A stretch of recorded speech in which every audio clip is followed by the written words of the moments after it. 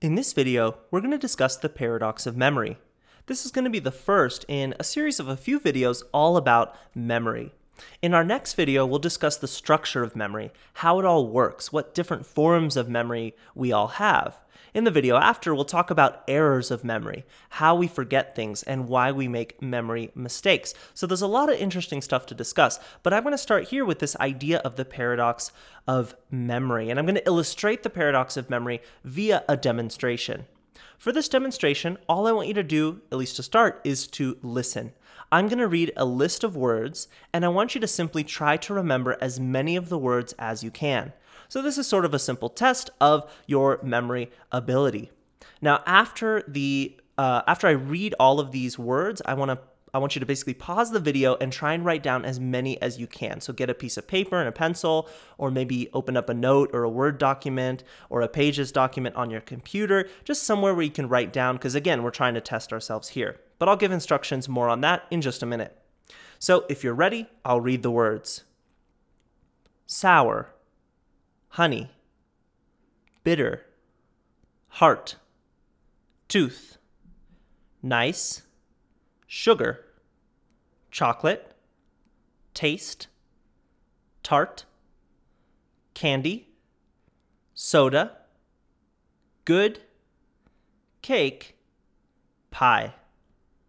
All right, so at this point, I want you to pause the video and write down as many words as you can remember from the list.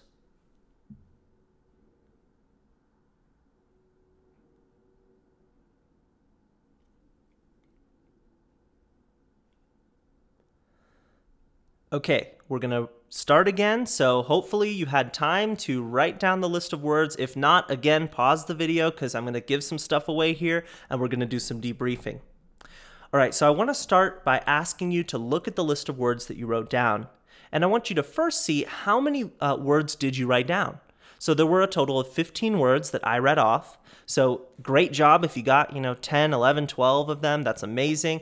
Don't worry if you didn't. But as a second sort of bit, I want you to look at your list of words and see if you wrote down the word sweet. Now, interestingly, sweet was not part of the list. I did not write down the word sweet, yet 33% of people mistakenly write down the word sweet when we do this demonstration. I've done this in many classes, and I see about a third of people mistakenly write down the word sweet, but this has also been documented in published research where we've done this kind of a study. And again, people write down the word sweet. Why does this happen? We're misremembering, right? This is, again, I'll illustrate and just describe a little more in a minute as how this fits into the paradox of memory. But why do we forget? Why do we make this mismemory information? Well, it's because a lot of the words that I read out kind of clustered around this theme of sweet. A lot of the words were about taste. I'll show you them right here so that you believe me that sweet was not part of this list. Sour, honey, bitter, heart, tooth, nice. Here's a lot of even more words related to sweet. Sugar, chocolate, taste, tart, candy, soda, good, cake, pie, right? A lot of these have to do with sweet. And so when you're recalling, trying to think back as much as possible to the words that I said, sweet tends to come up because it was a related theme that was sort of spread throughout all of these words. And again, this is an illustration of the paradox of memory. The paradox of memory is simply the idea that memory, especially human memory, is amazing in some circumstances, but quite bad in others. Now, there's a lot of examples of amazing memory. Even without getting into the extreme examples, even our just regular people's memories, right, are really impressive. Think about how much information you have about people you've met, about foods, about, general knowledge about the world, just all of this stuff, procedural memory about how to do things, right, how to open a doorknob or drive a car or ride a bicycle. There's a lot of stuff packed into our brains.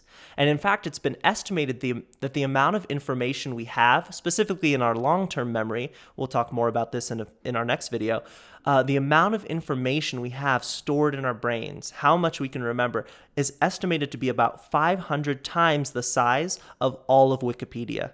So give yourself a pat on the back because that's a lot of information.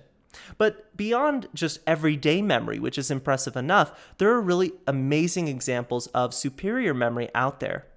This, for example, is Peake. You might not know the name Kim Peake, but you might know the name Rain Man. Kim Peake is the person who inspired the movie Rain Man, played by Dustin Hoffman. Kim Peake has an amazing memory. He can read 2 pages of a book in about 10 seconds. He'll have his left eye read everything on the left page, his right eye read everything on the right page, and he'll remember about 99% of what he read. You can ask Kim Peake anything. You can ask him history. He can quote scripture, biblical stuff. You can ask him, you can tell him a date. You can say March 3rd, 1922, and he'll tell you, oh, it was a Wednesday. I don't know if it actually was, but he would. He'll tell you, oh, it was a Wednesday. Here's exactly what was happening, all of that sort of stuff. So it's really amazing and hard to explain how memory can be so good. This is Marilu Henner. She's an actress with what we call superior autobiographical memory. She remembers every day of her life, everything she wore, everything she ate, the major events that happened on different days. Again, she knows whether each day in a date that you can mention is a Monday, Tuesday, Wednesday, Thursday, or so on.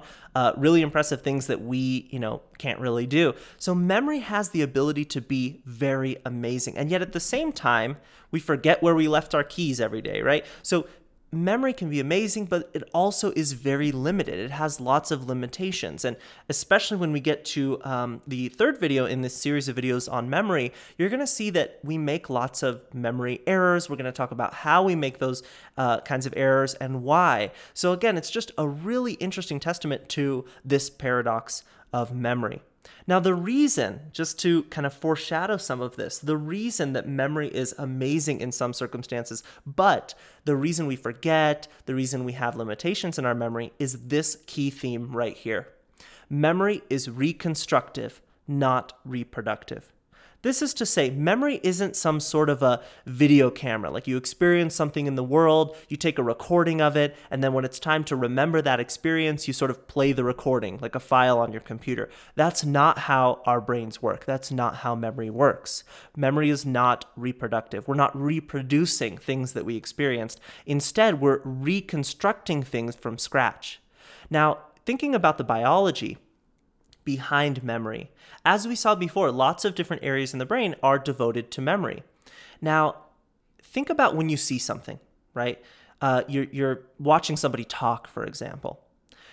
Different parts of the brain process different pieces of what you're seeing, right? We have the occipital lobe, as we discussed before. That processes your vision, what you're seeing literally. But even within the occipital lobe, different parts of your brain are designed to sort of process the color of what you're seeing, the shape of what you're seeing, the motion of what you're seeing, right? The dimensionality, is it 2-dimensional or 3-dimensional? That's processed somewhere else. And think about also what you're hearing.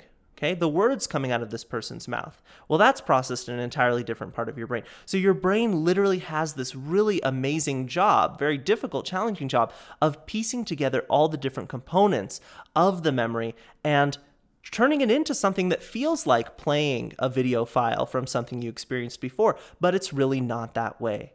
So again, we'll get more into this, but keep this idea in mind as we learn more about how memory works. Memory is reconstructive, not reproductive.